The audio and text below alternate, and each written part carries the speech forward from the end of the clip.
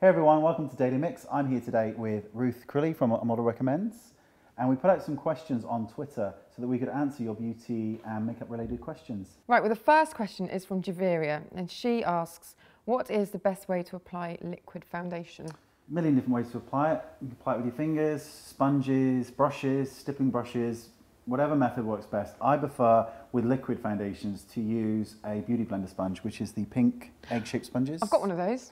Amazing. Dip them in water so that it's immersed. It will expand 3 times its size.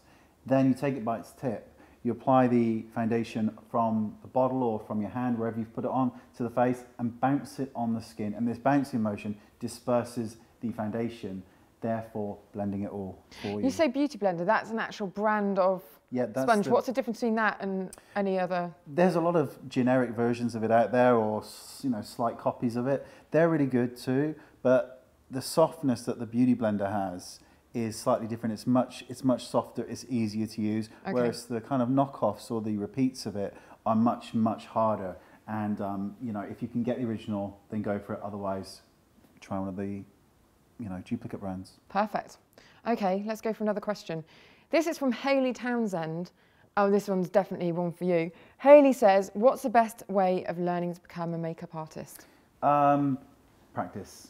I think the best thing to do is to practice on everybody you can get your hands on, but particularly practice on your mother and your grandmother, because if you can get makeup to look really good as we get older, then you'll be able to work on anybody. I know that sounds strange, but our skin changes, the texture, all those kind of annoying things that happen as we get older, that by doing it on somebody older, you're getting used to different textures of skin and different movements. So if you can do it on your gran and make somebody who's 60, 70 look great, then it's much easier to start working on the slightly younger models. You can go to school, of course, and learn it, but there is no real formal qualification, not really, to be a makeup artist. It really does come down to practice. That's a really good point, and I've never heard anybody say that before, because everyone says, oh, you can go and train and you can go on model shoots, but actually, learning to do makeup on an older person that's more difficult, you're kind of throwing yourself in at the deep end. If you can do that, you can do anything, can't you? Yeah, absolutely, because our skin texture and all that kind of stuff changes when we get older, and lots of annoying things happen,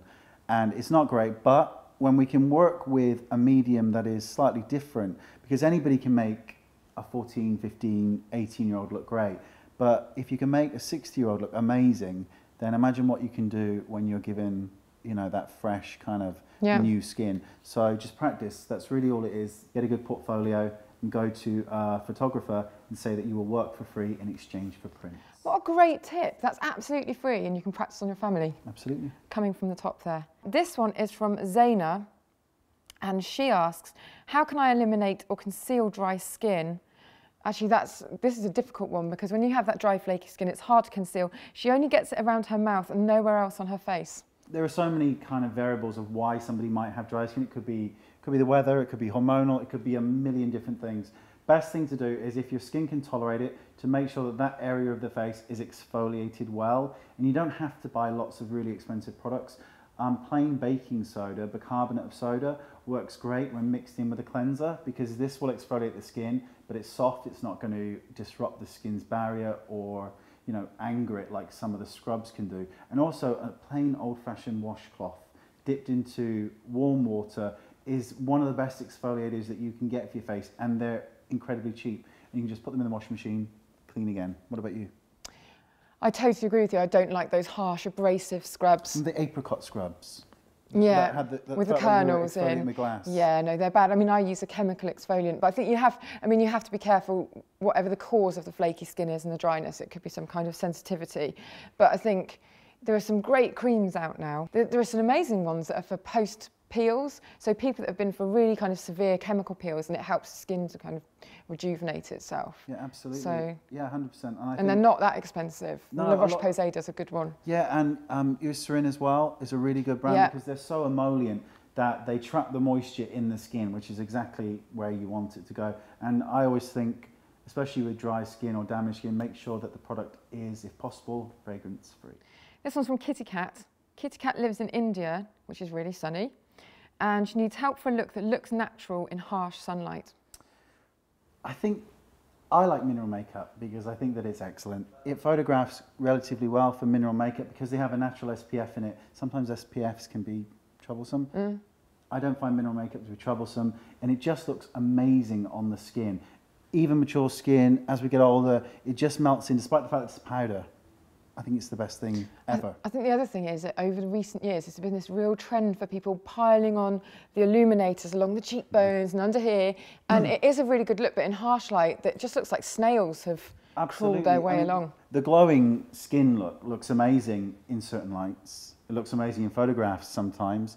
But in daylight, when you've got a lot of shimmer on your cheekbones or on your cheeks and a lot of shimmer on your eyes and then on your lips, and it then becomes too much, that you need to strategically place the areas of your face that you want to look a little bit shiny, and remember that you don't want your entire face to be shiny, because in harsh light that will look mental. Time for you to answer one. This one is from Carrie L, and she asks, regarding the party look and thin eyebrows, I've got lovely thick eyebrows and I've tried concealer, but it shows through. Why do you want to conceal thick eyebrows?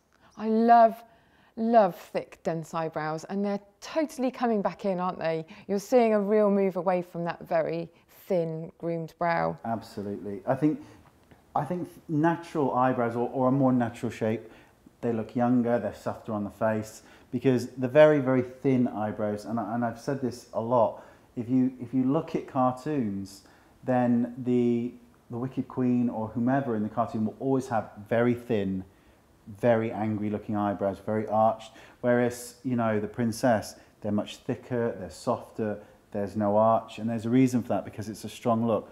But if you want to cover them, eyebrow wax, you can get it from most sort of specialty stores, costume stores, easy to put on. You just paste it over the brow becomes invisible, and you put foundation over it and you have no brows, and you can then draw on any brow shape. I love the fact that you're watching movies and looking at their eyebrows and what their eyebrows say about them. That's fantastic. I can't help it. And there's cartoons. You never stop working, Wayne. I'm working as we speak. Janice has problems with her eyeliner, with the kind of panda eye look after she's been wearing it for loads of hours. The problem with kohl liners, when we do kohl liner and suddenly it transfers, you have it on your lid and suddenly it's up on your crease, or it's even worse, it's sort of melted down. Waterproof gel eyeliners work really well for this because they're waterproof. A lot of them, once they're on, they'll stay on, and that's one of the best things about them. Another way is waterproof, of course, kohl pencils. A little bit more troublesome because, of course, the waterline is actually got water on it.